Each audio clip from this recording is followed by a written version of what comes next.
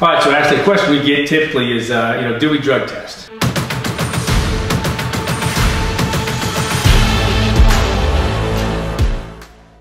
Absolutely, yes. We're going to drug test you. We're going to drug test you on day one, as a matter of fact, just like a company's going to do. So the company wants to know that you're safe. They want to know that you're responsible, and KWI wants the same thing that industry wants. Exactly. So on day one, we test with the mouth swab. So it's a simple test.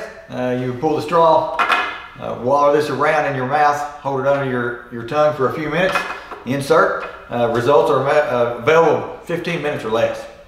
Okay. And then most industry tests on the road, say for a traveling combo pipe welder, probably not going to be the mouth swab. Not necessarily. Most of the time the mouth swab is quick. It's going to look back a few days. The company's going to give you this just to make sure you get in the door.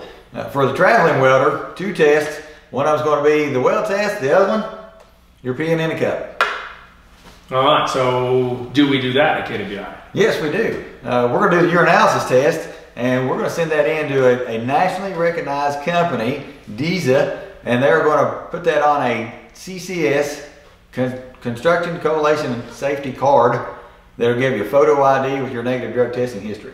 All right, excellent. So that honestly ought to be a good thing. If I'm a clean guy, you're telling me that you're loading my clean piss tests on a card. Absolutely. Because I've wanted to hire clean welders my whole life running a company. This proves that you're clean before you even get to me.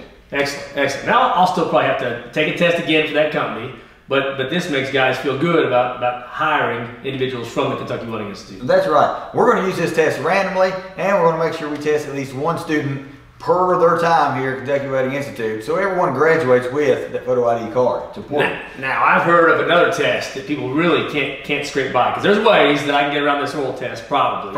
I could probably Google some things to get around this urinalysis test. It's possible. All right, but what is the third test you do at KWI for drugs? The third test we're going to do, we're going to pull some hair, we're going to cut some hair. Hair follicle. So we're going to look, the hair follicle test, it's going to look back 3 months or so of your life, of your history. They're going to take a cotton ball size wad of hair, seal it into the envelope, and send that in for analysis. Yeah, and that's common for some of our guys in the nuke, especially industry. When they're getting in, we have to do a lot of verified background checks, and I know they're pulling hair on those things. They want those guys clean. Yeah, absolutely. I was just talking to one of our instructors who was in off the road. The last 2 jobs he was on, there was no cotton swab, there was no urine test.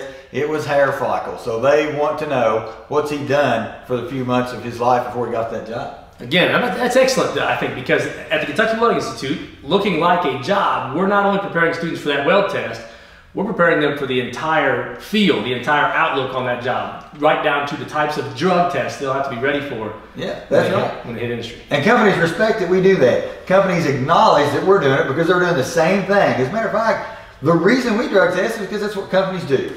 Exactly. Now, one that we get some controversy on. What's this bad boy right here? So that's the intoxilizer. The same one used by state police in Kentucky. This one's actually calibrated by state police in Kentucky. No alcohol on the job site whatsoever. At KWI, we're going to randomly alcohol test, and we're going to test those big ticket weekends. Yeah. So if it's Super Bowl, Memorial Day, 4th of July, sometimes people want to overindulge a little bit and drag that weekend into Monday. But companies can't tolerate that because it's unsafe. Yeah, exactly. And old construction, new construction, doesn't matter. Refineries, power plants, safeties are breathalyzing you back into the gate over those long holidays. That's right. And I'm not telling you how to live your life, Bobby. Go out, cut up, have a good time on a weekend. But on Monday, it's game on. It's time to go back to work. Right. So this is honestly a good teaching tool then for those individuals who want to partake and have some fun. Go for it. But you got to know when to cut yourself off on Sunday in order to be ready and straight for the job on Monday. That's right. Come in straight, come in sober, have a good time when it's your day off, but be ready to work when it's time to get that job done. So what I'm hearing too then is this has got to be awesome. So for a guy like me who isn't interested in a weld school for partying, I want to go and work hard. You know, iron sharpens iron. I want to be going to a school where guys are competing against me and making me better. This cuts out a lot of riffraff then, you're saying. Students that like to do this kind of stuff, that are into drugs and dope and whatever, you're saying they're probably leaning away from the Kentucky Welding Institute altogether. Absolutely. I hope they're leaning away, because if they're not, they're going to get busted. And those aren't the guys you want to roll out with, Bobby. Right. You don't want to go to a job with somebody that's going to give you a bad name because they got busted for something. Guilty by association? Not what I'm looking for. Exactly. So if you're willing to, willing to do what we're talking about here, not partake, or at least drink responsibly, etc., then the Kentucky Welding Institute is probably for you. And again, if you're worried about getting into a school where a big crowd of riffraff, you remember how high school was in your welding classes? Probably half the guys weren't really into it, right? Right. You don't want to go to a college like that, do you? So maybe the Kentucky Welding Institute is for you if you're serious about the welding trade. Absolutely.